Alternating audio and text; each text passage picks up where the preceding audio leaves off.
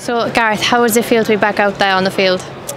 Yeah, hard to describe really. It's been a long process and certainly been pretty challenging at times, but to finally get a chance to wear the white jersey and get to run it with the boys means a lot. So it's been a long time coming, a lot longer than I would have liked, but you know, to finally pull on the boots and play 35 minutes is really pleasing. The knee has come up really well, and hopefully now it's just the start of my journey, you know, with Ospreys. So all in all, pretty pleased and just glad to get back out there.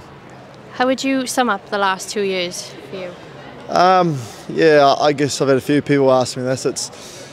It's been tricky really. It's been so many ups and downs, so much longer than ever I thought originally. But look, I've just got to thank a ton of people. There's been so many people behind the scenes that have worked long hours with myself, have put up with me being pretty negative at times and pretty down, and they're the guys I owe a lot of this to, along with my family. They've been amazing with supporting me and giving me a boost when I needed it, because at times it was quite tough to see the light. So look, I'm just really thankful that I've had such a strong network around me. The people with Ospreys have been amazing and really supported my journey. I've had help from the union at times, which has been nice, and look, we're finally here. So it's been a combination of a lot of things. Like I said, I never expected it to take this long. I don't think anyone did, but it's been a long, hard road, and you know, now I get to look forward to playing some rugby throughout the year